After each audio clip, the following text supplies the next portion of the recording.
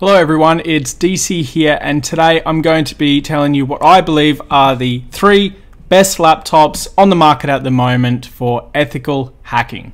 Raise the alarm!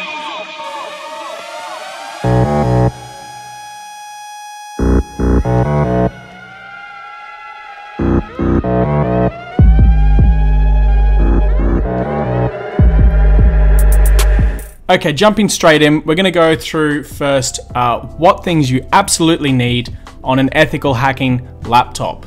So number 1 on that list is at least 8 gig of RAM.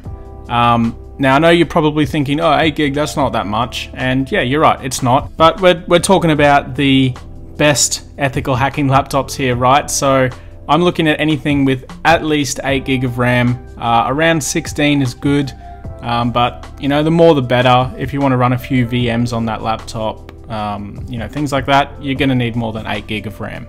Next up is my prerequisite was that it had to have an i7, preferably the I wrote this down, i7 HQ 7000 or the i7 8750H. And I looked these two up because they have really good hashing value of it. So like basically what I mean is that they can crack hashes very quickly if you're relying on the processor itself to crack a hash. Saying that though, you could use any i5, but I'm talking about the best here, so I wanted i7, primo i7. The next prerequisite was graphics cards.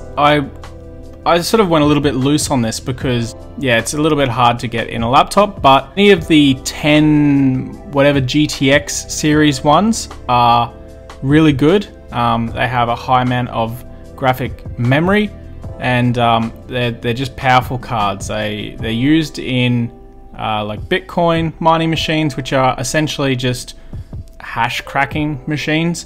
And except obviously they use like heaps of them in those to do it really quick. But in a laptop, you're gonna just need, you know, GTX 1060 or something like that would be good.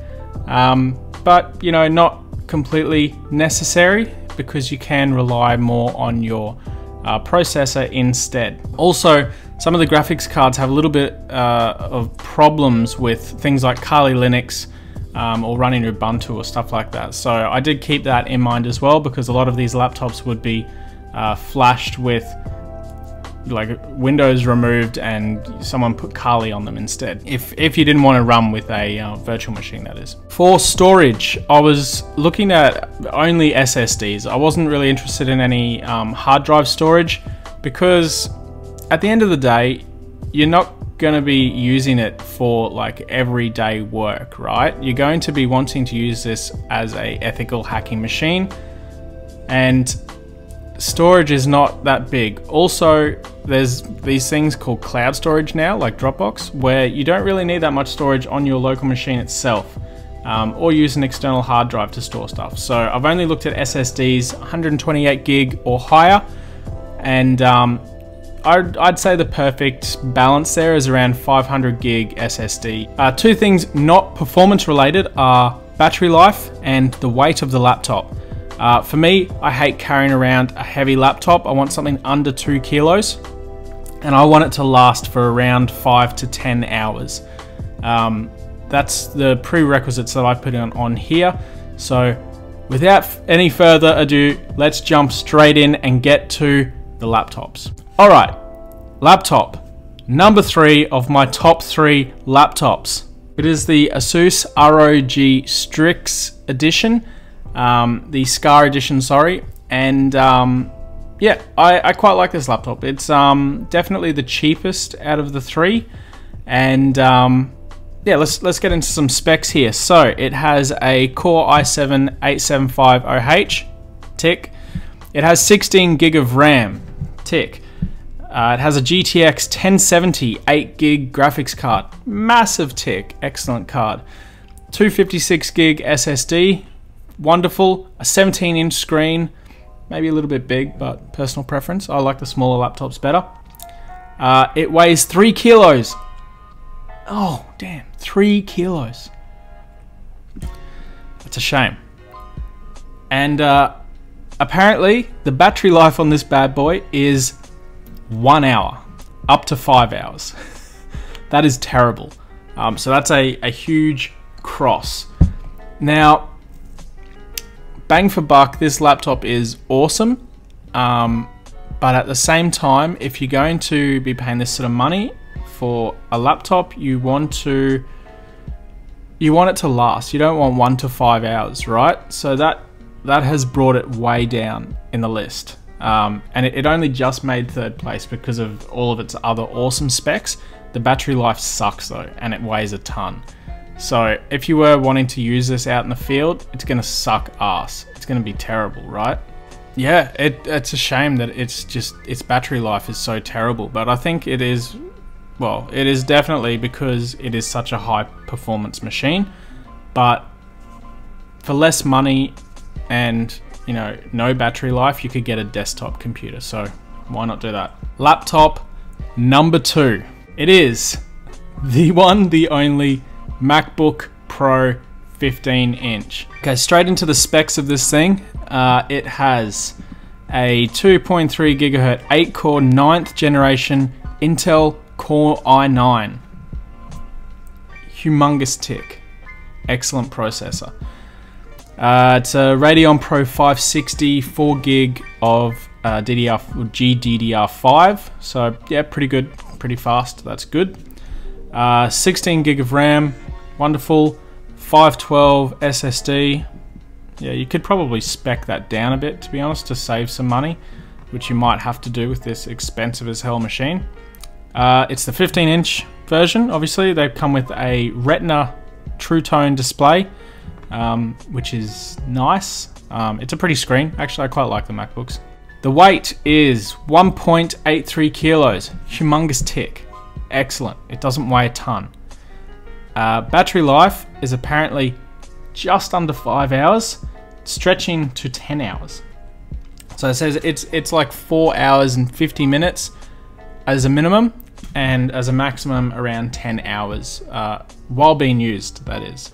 So yeah, pretty good. The battery life is going to be pretty good on your MacBook Pro 15-inch. So why did this one come in at 2nd place? Unfortunately, it didn't come first because of how much it costs. You would literally need to sell your left testicle to be able to afford this computer, but it does have excellent specs, and it's Unix at the end of the day, so that makes life slightly easier. The processor, graphics card, memory, storage, battery, weight are pretty much perfect. They're right on point. And really the only reason why this laptop didn't come first is because it is just so expensive. I spec'd this one in Australian dollars and it was around $4,500, which is a lot of money considering the Asus was like just $2,000. Just $2,000 was yeah, it's ridiculous how expensive the MacBook is, but hey. So finally we have laptop number 1. What is the best ethical hacking laptop in 2019 in my point of view? It is the Lenovo X1 Carbon, of course. This one, it speaks for itself really. It's got lots of great reviews. It has really good specs and it doesn't cost a huge amount of money. It is quite expensive. It was around $2,500. So quite a bit of difference from the MacBook, and it has fairly similar specs, which I'll just read out for you now. So CPU is an 8th gen Intel Core i7-8665, the V Pro edition, which is pretty good. Comes with 16 gig of RAM. The graphics card is a Intel 620, which is a little bit shit, to be honest, but it's not the end of the world. And that's probably where the price difference is in between these two laptops, but still, $1,500 difference is hectic.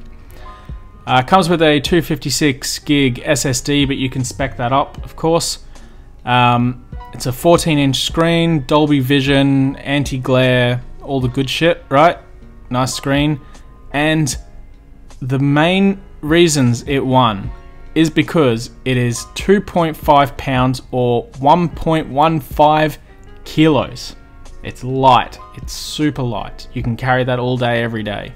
And the battery lasts for up to, apparently, 15 hours. So minimum was around 5 hours as well. So similar to the MacBook, but it goes up to 15 hours, supposedly. Which I find hard to believe. It's probably more like 10 hours, but that's all right. We'll go with 15. And yeah, so before you start bitching at me and saying, oh, it's a Windows computer, you can't hack on Windows, blah, blah, blah. You can, and a lot of people do. Also, you can just install Kali on this bad boy and it's gonna run like a dream. It's gonna be great. All the drivers are compatible. I've not seen any issues. A lot of people run Ubuntu on these machines for whatever reason. And yeah, they're just great machines. It came in at first place mainly because of the huge price difference between this and the MacBook Pro. The MacBook, I would say, is actually a better laptop, but on price point, this one is leaps and bounds ahead. Apart from that, its performance scale is very similar to the MacBook. So at the end of the day, what are you going to spend your money on? You want to save 1,500 bucks and get the Lenovo, or you want to just go straight up ballin' and get the MacBook? It's up to you, man. I use a MacBook, so yeah, do what you like, really. Anyway, thanks for watching this, guys and girls. If you think I'm wrong about any of these things, please don't hesitate to call me out. Chuck me some comments below, throw me a like if you enjoyed the video, and don't forget to subscribe for more.